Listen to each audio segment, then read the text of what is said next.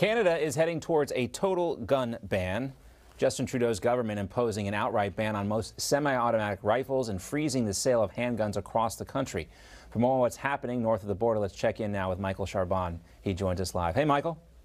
Good afternoon, John. Liberal Prime Minister Justin Trudeau has put into effect Bill C-21, which basically is a national freeze on the sale, purchase, and or exchange of handguns. You can't even bring a handgun into Canada now. And all of the premises is they're trying to get some kind of a comprehensive gun control back. They've banned over 1,500 types of what they're calling assault rifles and handguns, and they've expanded the gun controls. We're already under huge controls here. Any gun that has a barrel length smaller than 4 inches or 4 inches is not allowed to be licensed. It's considered a Saturday night special. So they're bringing all these added penalties, and one of the things is a red flag law. You're well aware of that in the United States. Who determines that? Can a neighbor just make a fraudulent call and put you into problems? So many of the provinces here in Canada don't want to deal with this. They think it's an intrusion on civil liberties. And the government's saying, well, we're going to buy these guns back for $1,000 to $2,100 each. And the government says that there are 150,000 legally registered firearms in Canada, which they want to bring back.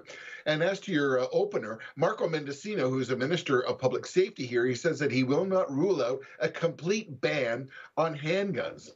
The problem is the same thing that you have in the United States. The difference is ours is illegal handguns that are coming from the United States. They're vended up here between $4,000 and $6,000 for one gun. But it is all gang-oriented. It is black-on-black crime. And basically, it's putting people who are legitimate handgun owners and who have to be part of a club and a shooting club and long rifle people who are using it for farming, etc., who are being put under a restriction. And the final point is, this is a terrible one. In 2002, the Canadian government wanted to institute a gun registry. They spent $1 billion to register, you ready for this? 15 million handguns. So it's just a little, it's a little out of sorts here. And there's a lot of people who are getting very upset. From what I understand, Alberta, Saskatchewan, Manitoba, and New Brunswick, they've come out and said, look, we don't really necessarily intend to participate or even provide the police with the resources needed to enforce this. Give us that side of the story. So who's going to pay for the handgun registry? Who's going to go and collect them and do that? Well, the RCMP, the Royal Canadian Mounted Police, they're already stretched. They don't have the budget. And these provinces, most of them west of Ontario, are saying, we're not going to participate in that. We're claiming provincial sovereignty.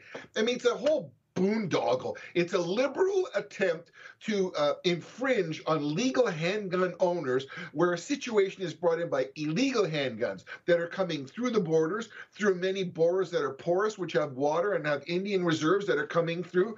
This is where the problem is. It's not legitimate handgun owners and people who belong to shooting clubs or use handguns on their farms or in their work. And it's exactly the same problem you're having in the States, except you guys have way more guns than we do, and well, any of the illegal guns are coming from the States. Well, Michael, at some point when we have about 3 hours, you're going to have to explain to me how Justin Trudeau gets elected with 30% support in that country. That's a topic for another day. We'll have to leave it here for now. Canadian correspondent Michael Charbon, great to see you. Thank you. Thank you, John.